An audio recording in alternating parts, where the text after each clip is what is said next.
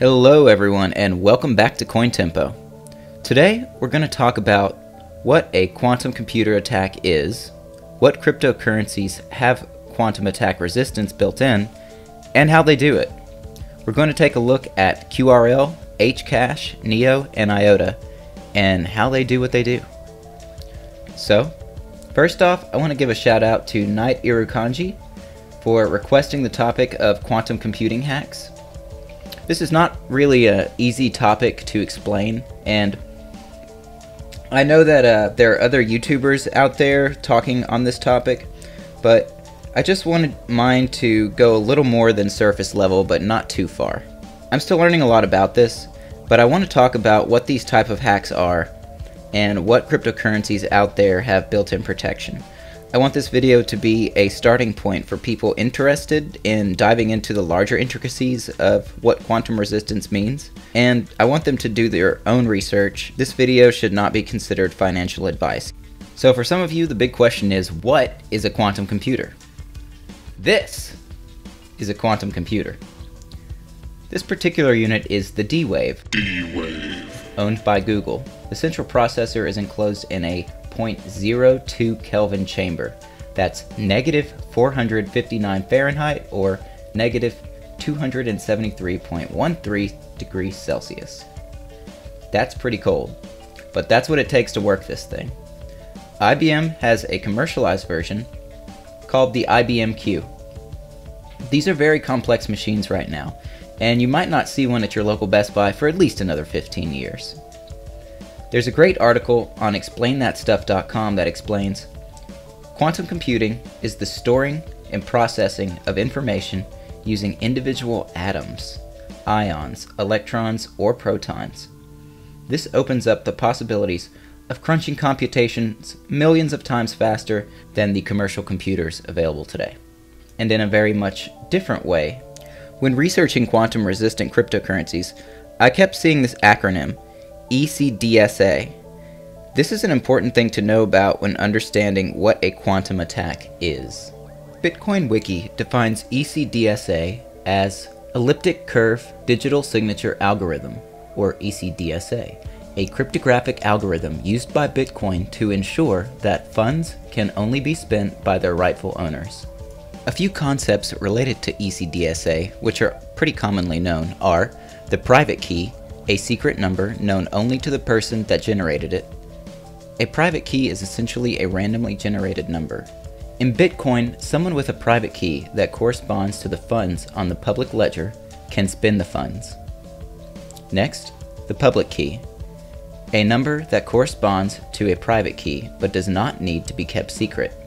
A public key can be calculated from a private key, but not vice versa.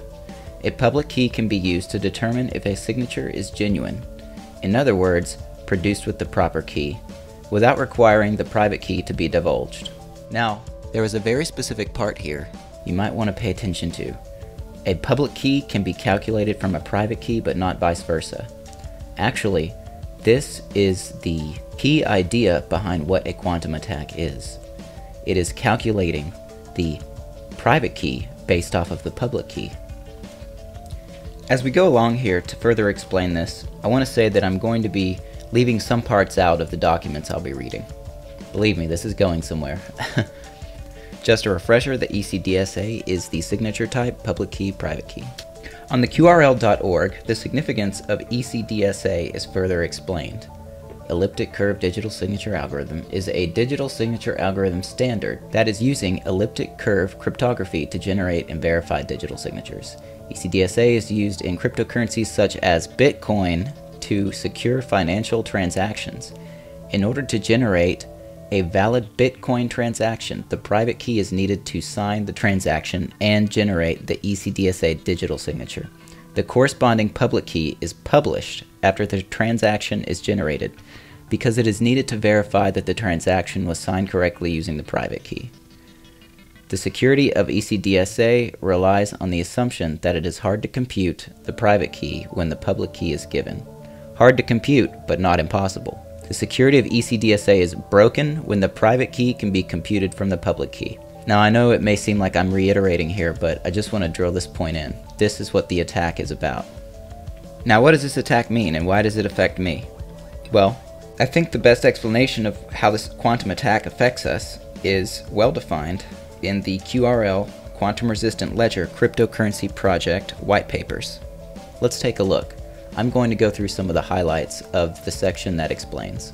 They discuss the security of different types of digital signature encryptions and what the attack does as well. RSA, DSA, and ECDSA remain secure based on the computational difficulty of factorization of large integers, the discrete logarithm problem, and the elliptic curve discrete logarithm problem. It's based on the difficulty of it, but not the impossibility. A quantum computer could theoretically reconstruct the private key given ECDSA public keys. It is thought that ECDSA is more vulnerable to quantum attacks than RSA due to use of smaller key sizes. It is unclear how advanced quantum computing may be presently, or that any breakthrough in this field will be published to allow cryptographic protocols in common usage to the internet to be made post-quantum secure. With somewhat anti-establishment origins, Bitcoin could find itself the earliest target of an adversary with a quantum computer. So now we go on to the theoretical attack on Bitcoin. If a significant quantum computing advance were to occur publicly, node developers could implement quantum-resistant cryptographic signature schemes into Bitcoin and encourage all users to move their balances from ECDSA-based addresses to new quantum-safe addresses. To mitigate the proportion of affected addresses, it would be reasonable to disable public key recycling at the protocol level. Such an event would also result in the possible movement of 1 million coins belonging to Satoshi Nakamoto, the founder of Bitcoin or the creator, with associated price volatility. Keep in mind, people, this is very theoretical. A less favorable scenario would be a silent nonlinear quantum computing advance. Man, that was a mouthful. I know they're not making this easy. Followed by a nuanced quantum computing attack on Bitcoin addresses with exposed public keys. Such thefts could have a devastating effect upon the Bitcoin exchange price due to new heavy sell pressure and a complete loss of confidence in the system as the scale of thefts become known. The role of Bitcoin as a store of value, digital gold, would be very badly damaged with extreme consequences for the world. In this context, the authors believe it is reasonable to experiment with quantum-resistant cryptographic signatures in a cryptographic ledger and potentially create a backup value store in the event of a black swan. So basically they're talking about just the possible hack on Bitcoin, what it could do, how it could reduce confidence in cryptocurrencies altogether if Bitcoin is remaining to be the dominant cryptocurrency, and it just wouldn't bode well for cryptocurrency as a whole, because a lot of cryptocurrencies would be susceptible to this sort of attack if they're not trying to implement quantum resistance now. And the Quantum Resistant Ledger cryptocurrency project definitely is looking ahead to the future to try to resist these attacks before they happen. I think it's important that there's research being done in this area. Let's go on to the next part of this, which I'll keep brief. This is something that you might want to pay attention to because it discusses the types of signatures that there are. There are several important cryptographic systems which are believed to be quantum resistant: hash-based cryptography, code-based cryptography, lattice-based cryptography, multivariant quadratic equation cryptography, and secret key cryptography. All these schemes are thought to resist both classical and quantum computing attack given sufficiently long key sizes.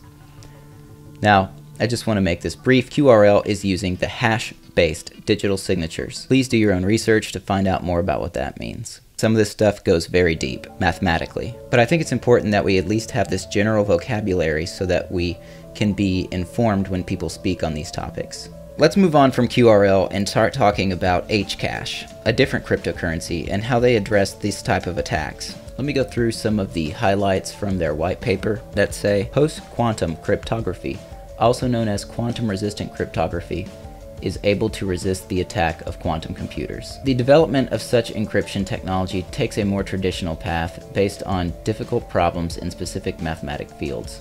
Through researching and developing algorithms, the post-quantum secure encryption technology can be applied to the network and to provide the highest level of data security.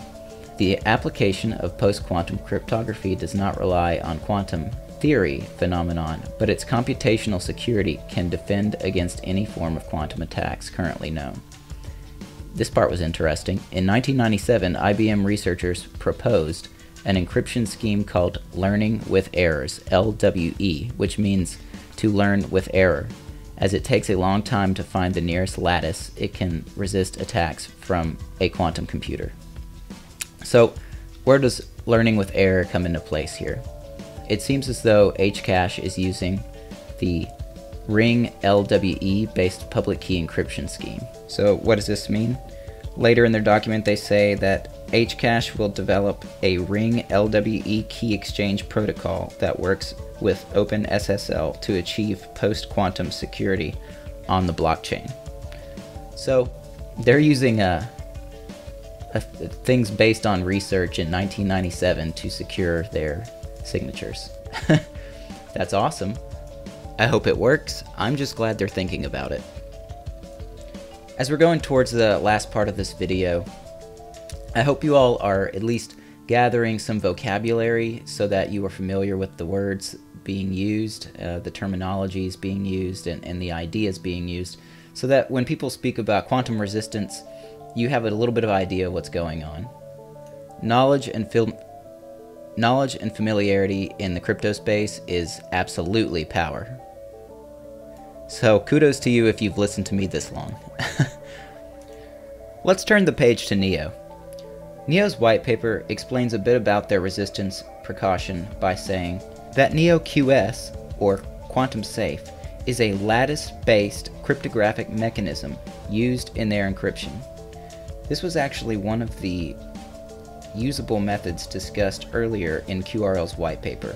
I encourage you all to read more about this lattice-based concept. And lastly, I want to mention IOTA.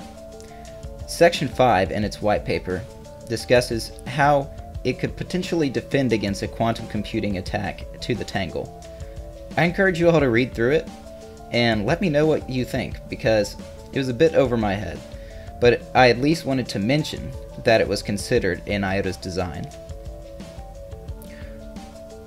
Quantum computers are still a long way from being very accessible, and I was curious to see how they compared to conventional computers.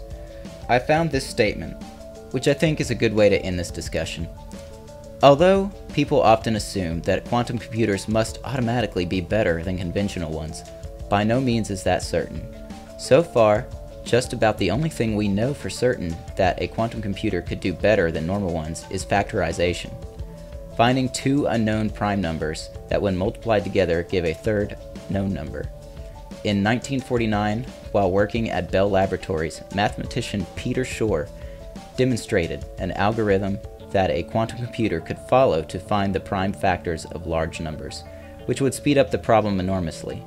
Shor's algorithm really excited interest in quantum computing because virtually every modern computer and every secure online shopping and banking website use public key encryption technology based on the virtual impossibility of finding prime factors quickly.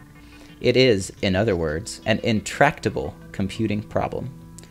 If quantum computers could indeed factor large numbers quickly, today's online security could be rendered obsolete in a stroke. Wow, that is quite apocalyptic. I would love for you all to give me some feedback, including information or resources you have found on this topic, or even if you believe quantum computing attacks will be relevant in 15 years or not. I know this is a very complex topic to talk about, and I hope you found my research on this useful and something that maybe can help you further research quantum computing and how it can affect cryptocurrencies in the future. Feel free to leave me a comment about today's video, whether you liked it or didn't like it. If there's a topic you want to see covered, please let me know that as well. Want to see more cryptocurrency topics? Please subscribe to my channel and hit the little bell for notifications on my latest episodes. If you'd like to leave a donation, see the description below for details. See you next time!